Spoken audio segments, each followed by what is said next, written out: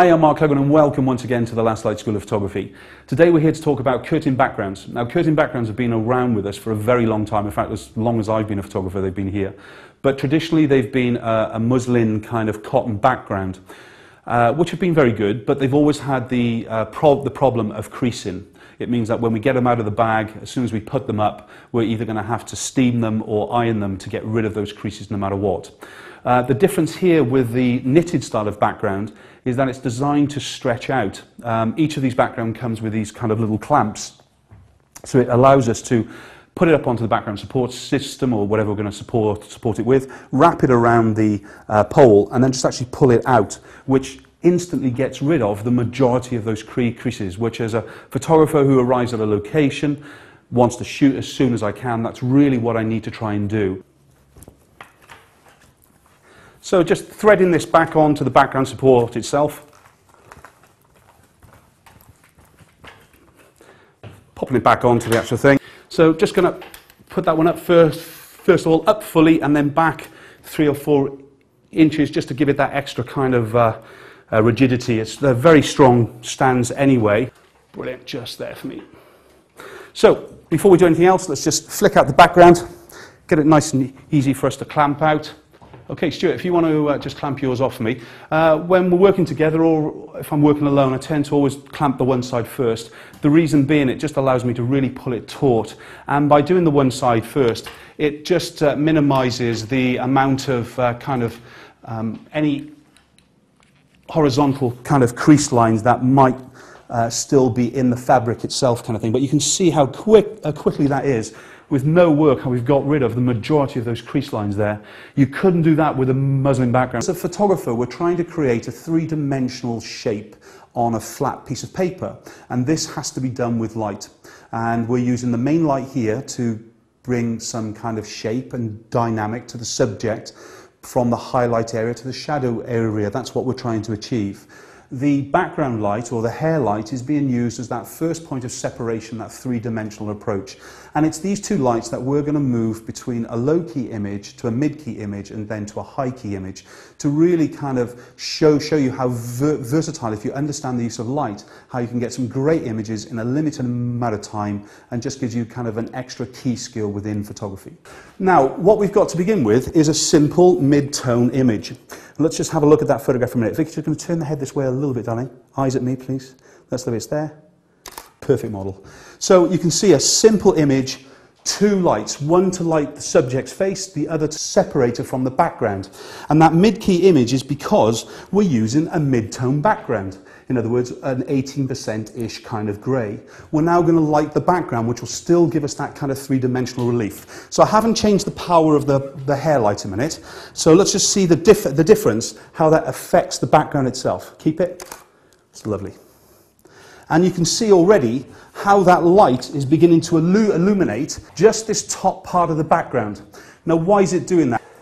Okay, let's just do a quick test shot on that first, because now we've allowed that light to spill, and I'll get Jay to put those side by side, so at least we get to actually see the difference in that image. Just turn the head, Vicky, just a little bit. That's perfect, darling. Great big smile for me, darling. Excellence there. Happier again. You can do it. Good faker. You can see how almost high key that image has become.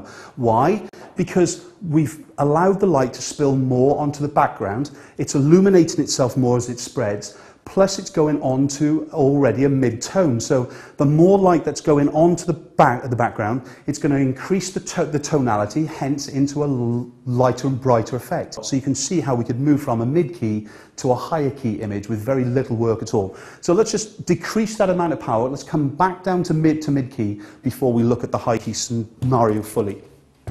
Okay, and again for me, darling, turn the hips around towards here. Other way, please. It's gorgeous. Turn the head back to me now. It's gorgeous there. Excellent. Turn the head more, a little bit more. Perfect model. Let me have a look. Great. Quick there, and I'll come back up. Turn the head more for me. That's great. And one more. It's gorgeous there. So look at the difference in that image, how we've now brought the tonality back into the grey because we're not overexposing the background, and that's what we were doing before. So be aware of how one light alone is going to affect the whole image.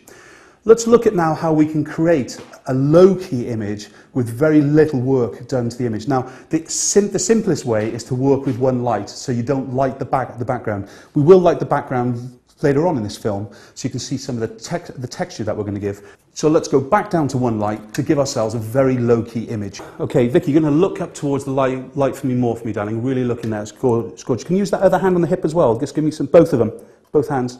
Exaggerate more for me, up with the chin more. Turn the head away from me to the left more for me. That's gorgeous. And again for me.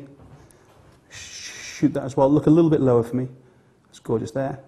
Relax.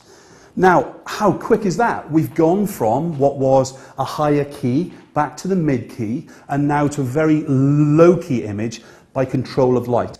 If I want to create a dramatic image like we have here now in the low key, but start to light the background a little bit, we can start to involve the second light again to give us a three-dimensional kind of shape. So just with these two lights here and some simple accessories, we're going to have an image that is going to have a little bit of light down in the bottom right-hand side here.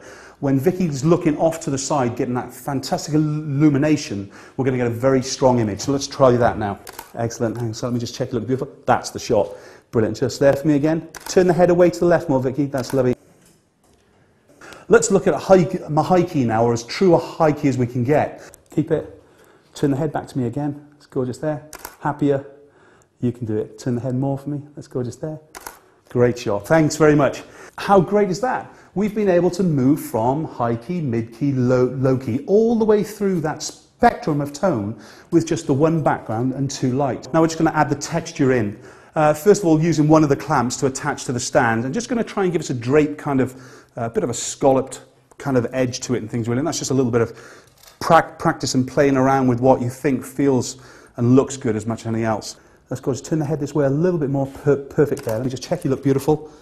Not bad at all. Beautiful, just there. And again for me. Lower the chin a touch more, that's gorgeous there. Keep it there, it's beautiful. Shoot close up as well a minute.